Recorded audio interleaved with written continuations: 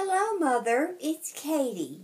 I'm writing to say, get me out of here. Yesterday, my Aunt Susan had to throw an entire glass of water with ice cubes in it on Bob because he jumped on me for no reason whatsoever. And big old hunks of my fur flew. See, it just hurt my feelings so much.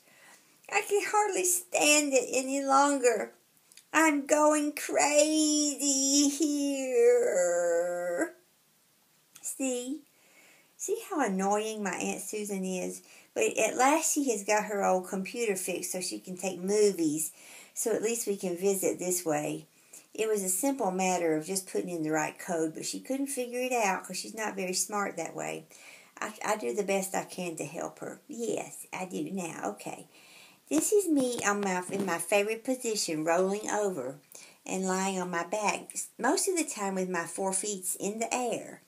And when Pete comes over, he just can't get over it. He just makes over it like it's the sweetest thing he ever saw, because it is the sweetest thing he ever saw. Yes. And Katie O'Malley Pomnitz, you are the sweetest thing I ever saw. And Janina, I just have to send you this so you will know what a precious creature you have adopted here. Yes. She is just such a different cat.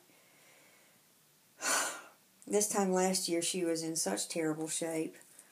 And now she's a kitten again. She's the kitten she never got to be. She slimmed down.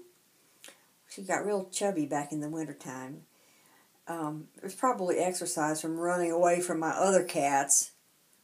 I hate them all most of the time. But I love you, Katie. And I want your mother to meet you. Don't go to sleep. We're visiting with your mother.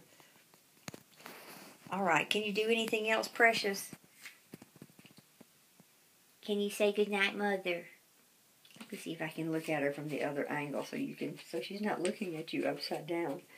Katie O'Malley Pomnitz.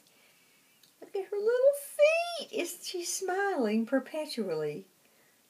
I went upstairs a few minutes ago and she was upstairs in the hall lying just like this on her back with her feet in the air for no other reason than to be beguiling. Isn't she beguiling? All right, we'll close this out.